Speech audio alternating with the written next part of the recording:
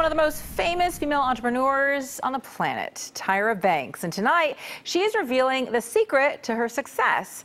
IB's Betty Yu has the interview.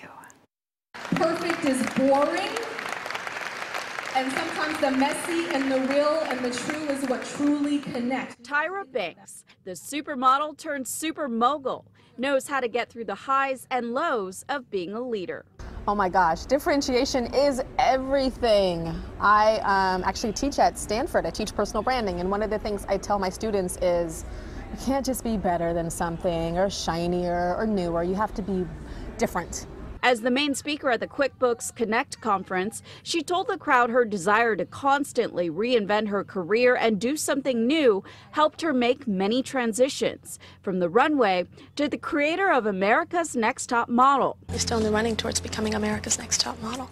The longest-running fashion reality show, to owner of Tyra Beauty and the investment firm Fierce Capital, which funds mostly female-run businesses.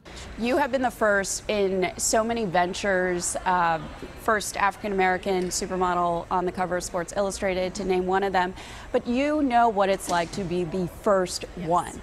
A lot of people here in the Valley have a tough time, say, selling their idea to VCs or investors. What do you say to those women who haven't seen anyone come before them? The thing that is really, really difficult is when you don't have footsteps to follow. You can't say, okay, this person did this like this, and all I got to do is just kind of look at their strategy and kind of walk in their footsteps. That is the hardest thing to do.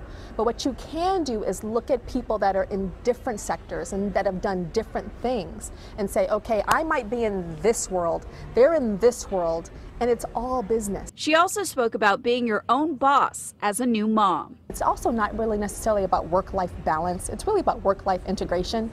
Sometimes that baby's gonna have to be on your lap and you are in a meeting, not with people that you're trying to get money from or something, but with your team, and it just is what it is.